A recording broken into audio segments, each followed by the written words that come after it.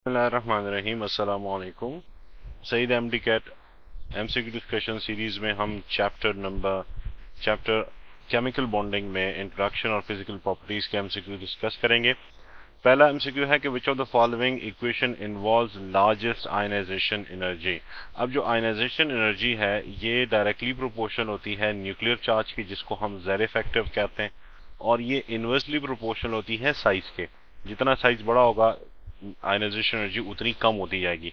और ये जो जेड इफेक्टिव है ये न्यूक्लियर चार्ज होता है, तो जितना न्यूक्लियर चार्ज ज्यादा होगा उतनी ही जो है ना अट्रैक्शन ज्यादा होगी और आयनाइजेशन एनर्जी उतनी ही ज्यादा होगी। So if you look at it, sodium का न्यूक्लियर चार्ज 11 है, पोटाशियम का 19 है, कैल्शियम का 20 है और कैल्शियम प्लस का 20 ये एटॉमिक नंबर है। तो if you look at it, तो सबसे ज्यादा जो न्यूक्लियर चार्ज है वो चार्ली या डेल्टा का है। ठीक है, तो इन दोनों में से कोई एक ऑप्शन हो सकती है। लेकिन अगर आप देखें तो कैल्शियम जो है उसमें we had removed one electron here and we are removing second electron here। और आपको मालूम ये होना चाहिए कि सेकेंड आयनाइजेशन एनर्जी जो है वो हमेशा ज्यादा होती है first ionization energy. So IE2 is greater than IE1। तो why we selected this one, because इसका न्यूक्लियर चार्ज सबसे ज्यादा है, number one. And second reason is कि इसकी सेकेंड आयनाइजेशन एनर्जी है जो कि हमेशा फर्स्ट आयनाइजेशन एनर्जी से ज्यादा होती है। We have another question, which of the following pair show abnormal trend of ionization energy। तो abnormal trend of ionization energy group number 2 और ग्रुप नंबर 5 जो है ना वो शो करते हैं। So correct answer is beta. अब इसमें ये होता है कि इसका जो आउटर मोस्ट इलेक्ट्रॉन है दैट इज NS2 और इसका जो आउटर मोस्ट इलेक्ट्रॉन होता है दैट इज NP3, यानी कि इसका outer most electron fully filled है और इसका outer most electron half filled है। And half filled and fully filled shells are stable. तो चूंकि इनके शेल स्टेबल हैं therefore there ionization energies are abnormal, यानी बाकियों से थोड़ी सी ना ज्यादा होती हैं। If you draw a graph, तो आयनाइजेशन एनर्जी का जो ग्राफ है वो कुछ इस तरीके से आता है। ये ग्रुप 1 है, this is group 2, this is यहाँ पर ग्रुप 3 है, here we have group number 4, here we have 5 and here we have 6, here we have 7 और यहाँ पर we have group number 8A।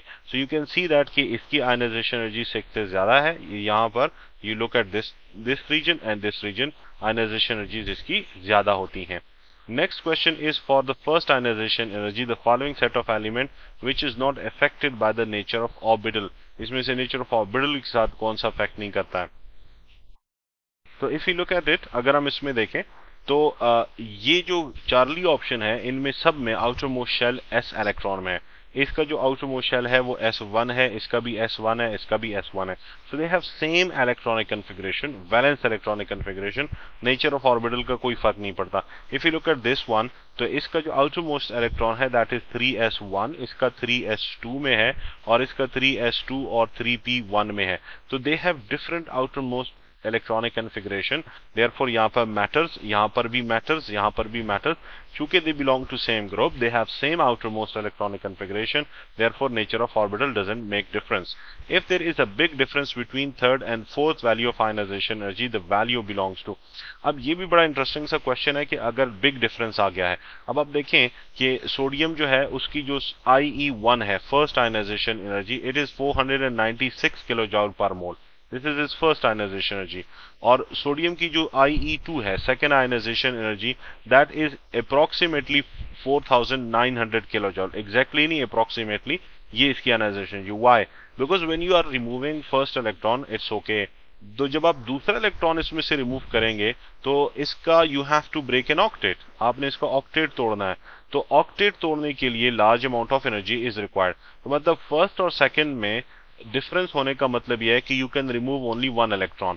तो इसके आउटर मोस्ट शेल में एक ही इलेक्ट्रॉन है। और ये भी आपको पता होगा कि नंबर ऑफ वैलेंस इलेक्ट्रॉन ये शेल वो ग्रुप नंबर को बताते हैं। तो सोडियम का ग्रुप नंबर 1 है। अब वो कहता है थर्ड एंड फोर्थ में डिफरेंस है, यानी 3 इलेक्ट्रॉन आपने रिमूव किए, जब आप चौथा इलेक्ट्रॉन रिमूव करेंगे तो एक बड़ा गैप आ जाएगा। इसका मतलब है 3 शेल्स 3 इलेक्ट्रॉन्स तक तो ओके है। तो we have 3 electrons like this and this. जब 3 इलेक्ट्रॉन रिमूव करने के बाद you are going to remove the fourth electron, तो आपको ऑक्टेट तोड़ना पड़ेगा। Therefore there is a big difference. So number of valence electron इसमें हो गए हैं वो 3 इलेक्ट्रॉन्स इसमें वैलेंस हो गए हैं, तो it belongs to group number 3। तो correct answer is Charlie. The ionization energy is या are inversely related to atomic radius. Ionization energy का एटॉमिक रेडियस के साथ इनवर्स रिलेशन है। क्यों? क्योंकि साइज छोटा होगा, आयनाइजेशन एनर्जी ज्यादा होगी, इलेक्ट्रॉन्स वो न्यूक्लियस के करीब होंगे। न्यूक्लियर चार्ज के साथ इसका डायरेक्ट रिलेशनशिप है, ठीक है, क्योंकि न्यूक्लियर चार्ज ज्यादा होगा तो आयनाइजेशन एनर्जी भी ज्यादा होगी। शील्डिंग इफेक्ट और inner electronic effect, shielding effect ज्यादा होगा तो आयनाइजेशन एनर्जी इसकी कम होगी, इलेक्ट्रॉन्स एक दूसरे से दूर दूर होंगे, न्यूक्लियर अट्रैक्शन कम पड़ेगी। So correct answer is 1 and 3, so Charlie is the correct answer in this case. Which of the following element has the highest first ionization energy? अब अगर हम देखें, हम ग्राफ को पुट करें, यहाँ पर तो ग्राफ को पुट करने की जरूरत नहीं है, वैसे मैं आपको जनरल बता देता हूँ कि if we just suppose plot a graph, यहाँ पर वी हैव, हम ग्रुप पीरियड नंबर 2 लेते हैं, we have lithium over here, beryllium over here, boron, उसके बाद carbon, nitrogen, oxygen, fluorine and here we have neon. तो नोबल गैसेस की ionization energy सबसे ज्यादा होती है अपनी अपनी पीरियड में। सो अब ये है neon is the correct answer. The correct अगला क्वेश्चन है कि the correct order of decreasing first ionization energy is, first ionization energy का डिक्रीजिंग ऑर्डर। अब जब डिक्रीजिंग ऑर्डर आता है तो इसका मतलब है कि हाई से लो की तरफ हमने आना है। तो अगर हम देखें तो रुबीडियम की आयनाइजेशन एनर्जी सबसे कम होगी। उसकी रीजन क्या है कि रुबीडियम जो है वो सबसे नीचे पाया जाता है ग्रुप में, तो इसकी आयनाइजेशन एनर्जी सबसे कम होगी। तो इसमें if we look at it तो सबसे आखिर में रुबीडियम को ही आना चाहिए और this is the correct answer, alpha ही आता है, ठीक है। सो हमने एक ही छोटी सी कीवर्ड देख लिया कि rubidium is in the bottom of the group और when we move down the group ionization energy decreases. Which of the following has maximum ionization potential? Ionization potential या आयनाइजेशन एनर्जी एक ही होता है। तो अगर हम देखें, अभी हमने थोड़ी देर पहले ये एक एक्सेप्शन डिस्कस की थी कि ग्रुप नंबर 2 और ग्रुप नंबर 5 की एक्सेप्शंस होती है। यहाँ पर ग्रुप नंबर 2 है, यहाँ पर ग्रुप नंबर 5 है, इनकी एक्सेप्शंस है। तो एल्यूमिनियम ये ग्रुप नंबर 3 में से है। सो इफ आई फास्फोरस ये ग्रुप नंबर 5 में से है, ये ग्रुप नंबर 4 में से है, ये ग्रुप नंबर 2 में से है। तो इन दोनों की ग्रुप 2 और 5 की आयनाइजेशन एनर्जीज एबनॉर्मल बिहेवियर होती है, तो ग्रुप 5 की आयनाइजेशन एनर्जी सबसे ज्यादा होगी। So correct answer is are beta. अच्छा, वो क्वेश्चन में पूछ रहा है minimum, sorry I thought it is a maximum ionization energy. तो वो आयनाइजेशन एनर्जी जो है ना वो एल्यूमिनियम की सबसे कम होगी, because when we move from left to right ionization energy increases, तो कम से कम आयनाइजेशन एनर्जी एल्यूमिनियम की होगी। First ionization energy of sodium, magnesium and aluminium and silicon are in order of. अब यहाँ पर आप नॉर्मल बिहेवियर को फॉलो कर सकते हैं कि ग्रुप नंबर 3 की आयनाइजेशन एनर्जी ज्यादा होती है। So if I right it over here, we have sodium, magnesium, यहाँ पर एल्यूमिनियम आएगा और उसके बाद यहाँ पर सिलिकॉन आएगा, फिर फास्फोरस आ जाएगा, ठीक है। So if you look at the order, sodium की सबसे कम होगी, फिर उसके बाद एल्यूमिनियम आएगा, मैग्नीशियम की आयनाइजेशन एनर्जी ज्यादा हो जाएगी। So we have the correct answer this one, because group 2 की आयनाइजेशन एनर्जी ग्रुप 3 से ज्यादा होती है। Noble gases are generally non reactive because they have high ionization energy, वो इसलिए रिएक्ट नहीं करते, और high ionization energy there complete valence shell की वजह से होती है। Which statement is correct about ionization energy? It increases from top to bottom. No, ionization energy जब आप ऊपर से नीचे की तरफ जाते हैं तो ionization energy it decreases, does not increase. It decreases from left to right. नहीं, ये ionization energy left to right जब आप जाते हैं तो ionization energy with certain exceptions वो ionization energy increase करती है। The energy of group 4A element is greater than corresponding, गलत है, 5 की ज्यादा होती है। Ionization energy of 2A element is greater than corresponding 3A element. ये एबनॉर्मल जो ट्रेंड है उसमें हमने अभी बार बार ये जिक्र किया कि ग्रुप 2 की आयनाइजेशन एनर्जी ग्रुप 3 से ज्यादा होती है और ग्रुप 5 की आयनाइजेशन एनर्जी ग्रुप 6 से ज्यादा होती है। So correct answer is delta. In determining the ionization energy of atom must be in its gaseous state. जब हम डिफाइन करते हैं आयनाइजेशन एनर्जी को तो हम इसके डेफिनेशन में ये कहते हैं कि it is the amount of energy required to remove electron from the valence shell of a gaseous atom. तो उसको आइसोलेटेड होना चाहिए, गैसियस का मतलब अलग, आइसोलेटेड होना चाहिए। Late ionization IP stands for ionization potential, then element for which value IP1 first ionization potential, and you may call it first ionization energy, second ionization potential, third and fourth are 50 electron volt. ये जो electron volt है this is unit of energy. There are different unit of energy. हम generally ionization energy को kilo जॉल पर मोल में major करते हैं, लेकिन it can also be measured in electron volt, its unit of energy 100 electron volt, 250 respectively. तो आप बताइएगा कि क्या कौन कौन सी इसकी आयनाइजेशन एनर्जी होगी। सो इफ यू, अब ये बिल्कुल वो जो पुराना वाला क्वेश्चन हमने ऊपर एक डिस्कस किया था कि जो abrupt there is increase in ionization energy, ये वाला क्वेश्चन हमने किया था जी कि एब्रप्ट इंक्रीज एनर्जी, ये वाला क्वेश्चन कि abrupt increase in ionization energy आएगी to which group it belongs. तो ये भी उसी नेचर का क्वेश्चन है। यू कैन सी दैट 50 से 100 हो गया, इट्स ओके, 100 से 250 हो गया, ओके।